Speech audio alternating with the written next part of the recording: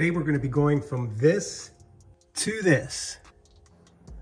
What is up, YouTube? Welcome back to the channel. If you guys are new, please make sure you subscribe, smash that like button, and don't forget to ring that bell for notifications so you never miss a video. As you saw in the beginning of the video, we're going to be recovering the armrests, the arm handles, door handles, whatever you want to call them, on the E46 M3.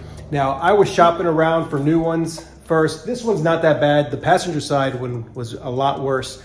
A lot of scratches. This one has a little crack in it. Let me flip it over here real quick. Let me show you. So as you can see, it's not that bad. It has some scratches in it here. It is cracked up here. The biggest part is right here where it's peeling. But the other side was a lot worse. This one's not too bad. I was looking for new ones, but they are so expensive. They're a few $100s each. So this is an alternative. You could wrap them as well.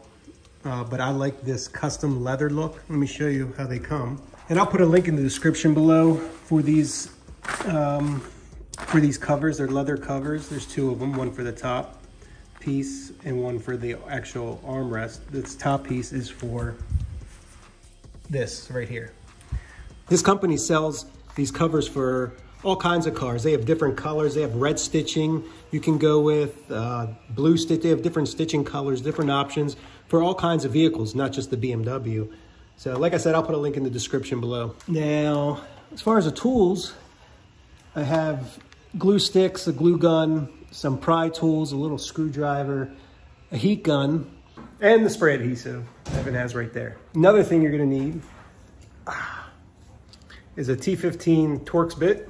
All right, so the first three screws are here in the bottom, one in the front, one right here, and then one right here. I've already loosened them.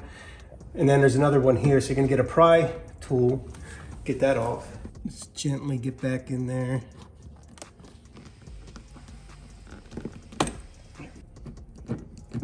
You would think when you take these screws out, this could just come out, but no. This is just removing, you have to remove the whole door panel in order to get this off because there's screws on the inside. There's another screw back here. There's a cap. And what I do is I just take my little screwdriver and push down in the corner. Is there any more screws after that one? On the front now. And it's held in with clips.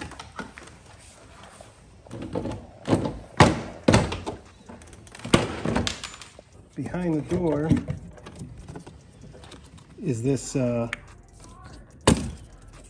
here. This clips right off. To remove the handle, there's 1, 2, 3, 4, 5 screws. So we'll start right here. And they're all Torx bits? Yep, same size. Maybe I should take my door panel off on the Mercedes and fix that spot that's all burnt up. Good. I ordered the upholstery for the seat, so maybe a video can get done on that. Because that's a very common problem on those cars. This side's gonna be a little trickier because it has the mirror. The mirror adjustment switch. So that side didn't have it, so it was a lot easier. We'll have to cut it out. It comes right off. Now with that off, we can take this off. And we're loose. So it looks like there's two like spring-loaded prongs on each side. And then if you squeeze those together, it can come out the front. There you go. All right. Good. Look, there's crack. Yep. I gotta take that thing off? Yep. It'll work down. It's 2 prongs that go in. There's like 2 here, and 2 here. And they're very brittle and they can break easily. Looks like someone did glue it. Was it glued? It looked like it, see? Looks like there's some glue there. All right, well, we got it off. That first. Use this first.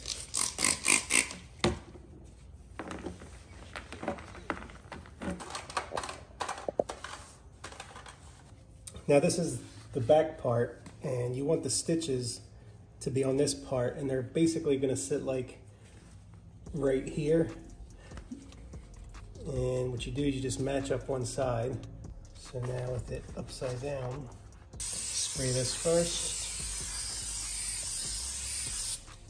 And spray this.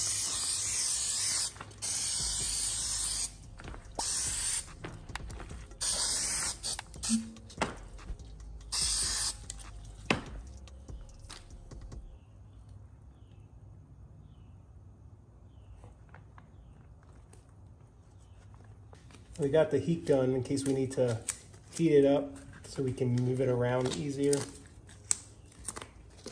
You don't have to clean all the adhesive off. Yeah, I had to clean the other side off too. We're also going to use the glue gun.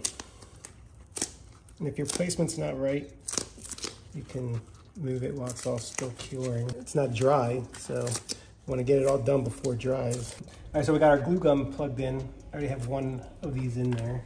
So I'm going to set that there and let that warm up. Meanwhile, I'm going to start trimming this away.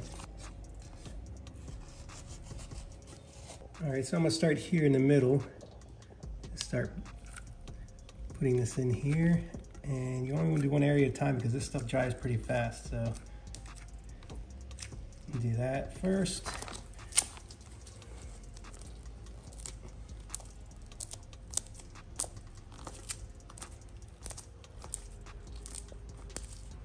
Now that we cleaned it up and got all the glue off, I'm using this Clyde's coloring balm just to hydrate it some.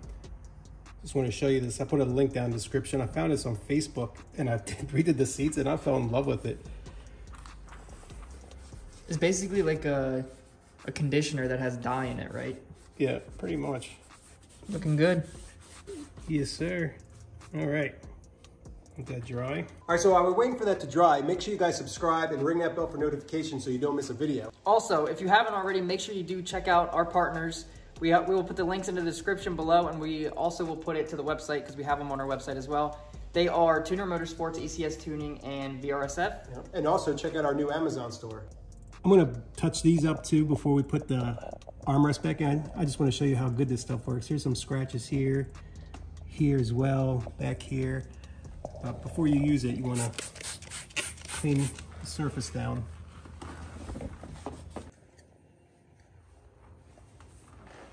What are you doing? I'm gonna take the applicator from you. So all you need is a little bit.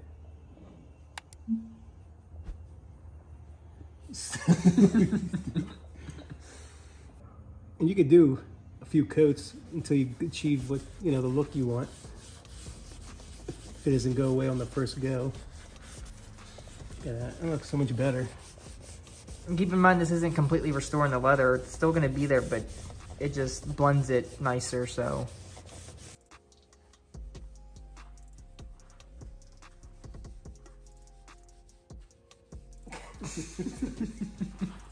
You need a screwdriver? No. You need clean microfiber? We don't have any. You don't have any? No. You giving me a dirty one? It has Clyde stuff on it already. Looks good, doesn't it? Yeah, it does look good.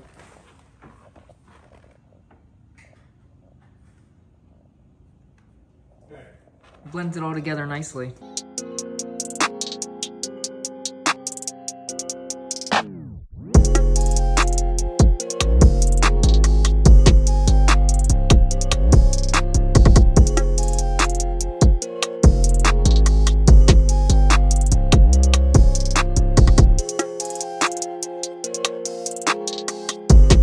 All back together, and there she is.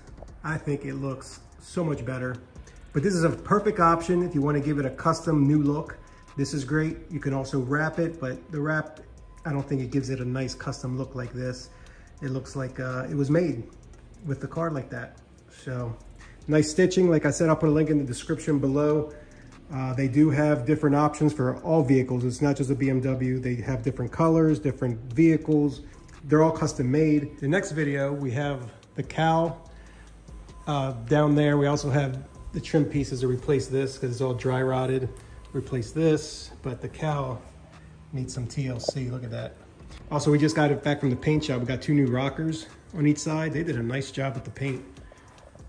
Looks fantastic. Yeah, and the bumper we got redone because if you saw the diffuser install video, this thing was a mess. You saw the scratches and all that. But they did a very nice job. That'll do it for this video. I hope you guys enjoyed it. Make sure you smash that like button, subscribe if you're new, and make sure you ring that notification bell so you don't miss these cool videos we got coming. See you in the next one.